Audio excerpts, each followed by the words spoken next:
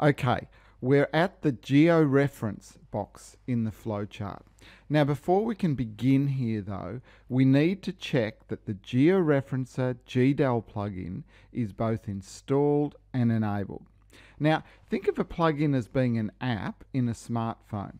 This plugin allows you to match ground control points in the scanned map that we're going to digitize off to identical ground control points in a GIS map.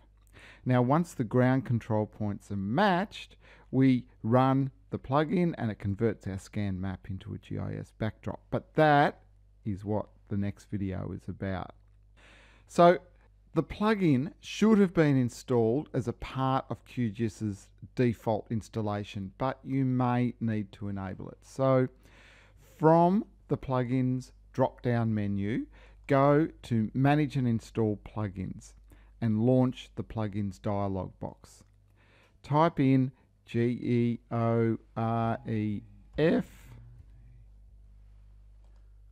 and the Georeferencer GDAL plugin should display.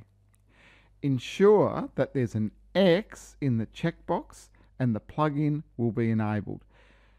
Now close the dialog box and job is done.